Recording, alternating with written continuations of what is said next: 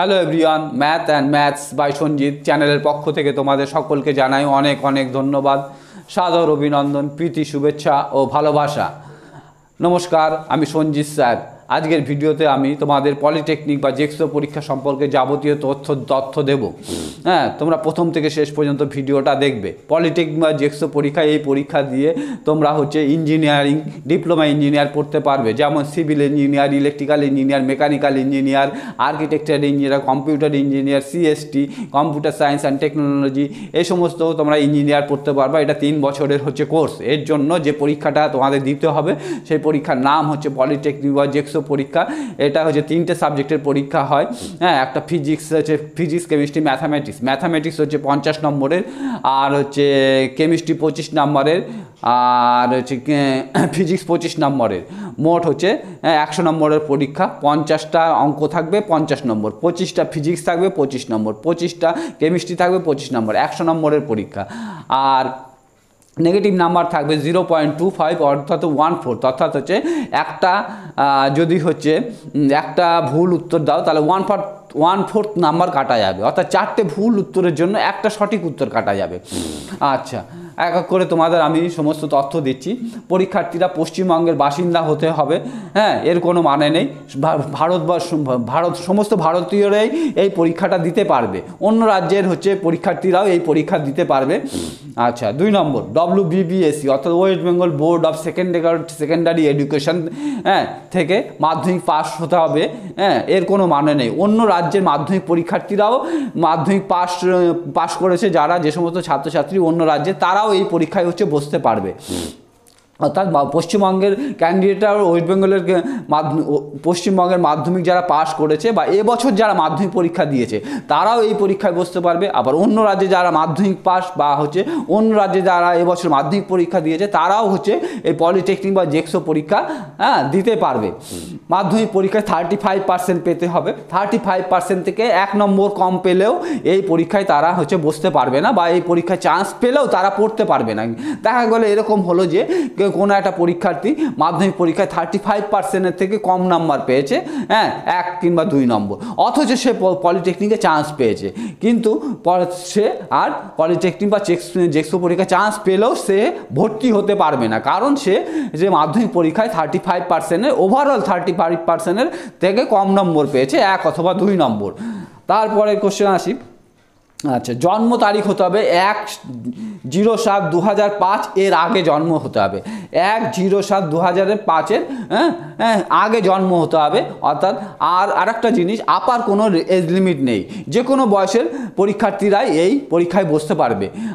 জন্ম তারিখ হতে হবে 1/07/2005 এর আগে, আর কোনো আপার এজ লিমিট নেই। আচ্ছা, অ্যাপ্লিকেশন ফি, অর্থাৎ এই পরীক্ষার জন্য অ্যাপ্লিকেশন ফি 500 টাকা, কন্যাশ্রী থাকলে 250 টাকা। অনলাইন অফলাইনে উভয়ভাবেই পরীক্ষায় ফর্ম ফিল আপ করা যাবে। অনলাইনেও ফর্ম ফিল আপ করা যাবে, অফলাইনেও ফর্ম ফিল আপ করা যাবে। আর আদার স্টেটে যারা পরীক্ষার্থী তারা যদি আদার স্টেটের কেউ যদি SC ST OBC হয়, তাহলে এই পরীক্ষায় আমাদের স্টেটে যখন পলিটেকনিক পরীক্ষা দেবে তখন তাকে জেনারেল ক্যান্ডিডেট হিসাবে গণ্য করা হবে। অন্য স্টেটের SC ST OBC পরীক্ষার্থীরা যখন পলিটেকনিক এই পরীক্ষায় জন্য জেনারেল ক্যান্ডিডেট হিসাবে গণ্য করা হবে। আচ্ছা, তারপরে যে পরীক্ষার্থীরা যে জেলা থেকে মাধ্যমিক পাস করেছে সেই জেলায় ডিস্ট্রিক্ট কোটায় ভর্তি হতে পারবে।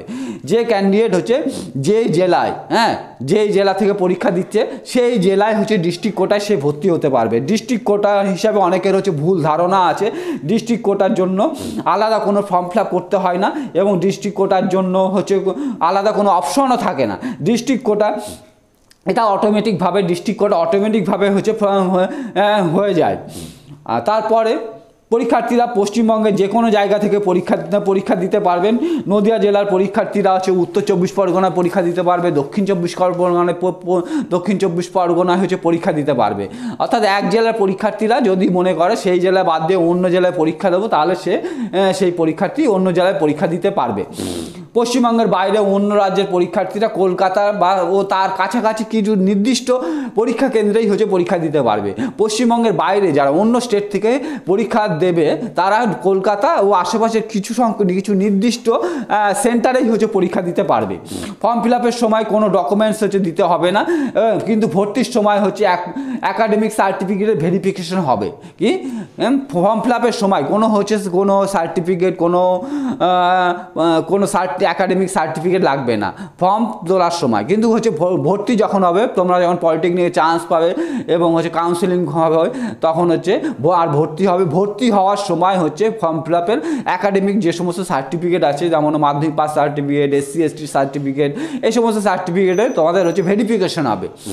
তারপরে form fill up online offline দুভাবেই করা যায়, কিন্তু অ্যাডমিট কার্ড সবাইকে অনলাইনে ডাউনলোড করে নিতে হবে। অ্যাডমিট কার্ড কিন্তু অনলাইনে ফর্ম ফিল আপ অফলাইনেও করা যায়, অনলাইনেও করা যায়, কিন্তু হচ্ছে অ্যাডমিট কার্ড তোমরা হচ্ছে অনলাইনে ডাউনলোড হচ্ছে করতে হবে তোমাদের আর প্রত্যেকটা ভুল উত্তরের জন্য বললাম 0.25 বা 1/4 নম্বর হচ্ছে কাটা যাবে, অর্থাৎ 4টে হচ্ছে ভুল উত্তর যদি দাও তাহলে একটা সঠিক উত্তর হচ্ছে কাটা যাবে। 100 নম্বরের পরীক্ষা হবে, সময় হচ্ছে 2 ঘন্টা, ম্যাথ 50, ফিজিক্স 25, কেমিস্ট্রি 25। অর্থাৎ একটা প্রশ্নের জন্য তোমরা 1 মিনিটের কিছু বেশি সময় পাবে। কন্যাশ্রী থাকলে রেজিস্ট্রেশন ফি ও হচ্ছে কাউন্সেলিং ফিতে 50% হচ্ছে ছাড় পাওয়া যাবে। কন্যাশ্রী থাকলে রেজিস্ট্রেশন ফি এবং কাউন্সেলিংয়ে 50% হচ্ছে ছাড় পাওয়া যাবে। তারপরে কন্যাশ্রী থাকলে সরকারি হোস্টেলে ভর্তির ক্ষেত্রে অগ্রাধিকার পাবে। যাদের যে সমস্ত মেয়েদের হচ্ছে কন্যাশ্রী আছে তারা হোস্টেলে ভর্তির ক্ষেত্রে অগ্রাধিকার পাবে, অর্থাৎ তাদের আগে ভর্তি নেওয়া হবে হোস্টেলে। বইপত্র আছে মার্কেটের, যে সমস্ত ছায়া প্রকাশনীর বই আছে, তারপরে রায় মার্টিনের বই আছে, পারুল প্রকাশনীর বই আছে, তারপরে ওরিয়েন্টাল পাবলিকেশনের বই আছে। আর পলিটেকনিক পরীক্ষাটা হবে 26শে এপ্রিল 2020 হচ্ছে রবিবার। পরীক্ষা হবে পরীক্ষার ডেট পড়েছে তোমাদের হচ্ছে 26শে এপ্রিল রবিবার 2020। তারপরে 15ই এপ্রিল পর্যন্ত ফর্ম ফিল আপ হচ্ছে করা যাবে। 15ই এপ্রিল পর্যন্ত হচ্ছে তোমরা ফর্ম ফিল আপ করতে পারবা। এক্সটেন্ডেড করা হয়েছে এই ফর্ম ফিল আপের ডেটটা। 15ই এপ্রিল পর্যন্ত তোমরা হচ্ছে ফর্ম ফিল আপ করতে পারবে, অফলাইনেও করতে পারবে, অনলাইনেও করতে পারবে। আর জেক্সপো পরীক্ষার অ্যাডমিট কার্ড হচ্ছে দেওয়া হবে 16ই এপ্রিল থেকে। অ্যাডমিট কার্ড দেওয়া হবে 16ই এপ্রিল থেকে। তোমরা অ্যাডমিট কার্ড হচ্ছে কম্পিউটার থেকে ডাউনলোড করে নেবে। অ্যাডমিট কার্ড তোমরা 16ই এপ্রিল থেকে পাবে হচ্ছে কম্পিউটার থেকে, সাইবার ক্যাফে থেকে তোমরা ডাউনলোড করে নিতে হবে তোমাদের। তাহলে আজকের ভিডিও এই পর্যন্তই। এই ছিল আজকের যাবতীয় হচ্ছে তথ্য। তোমরা তাহলে হচ্ছে যারা ফর্ম ফিল আপ করেছো তারা হচ্ছে পড়াশোনা নিশ্চয়ই শুরু করে দিয়েছো, আর যারা পড়াশোনা হচ্ছে করনি, ফর্ম ফিল আপ করনি তারা ফর্ম ফিল আপ করে দাও এই পরীক্ষার জন্য। এই পরীক্ষাটা খুব একটা কঠিন না, তোমরা চান্স পেতে পারো। আমি এরপরের ভিডিওগুলোতে এটা ছিল পলিটেকনিক পরীক্ষা সম্পর্কে যাবতীয় হচ্ছে তথ্য।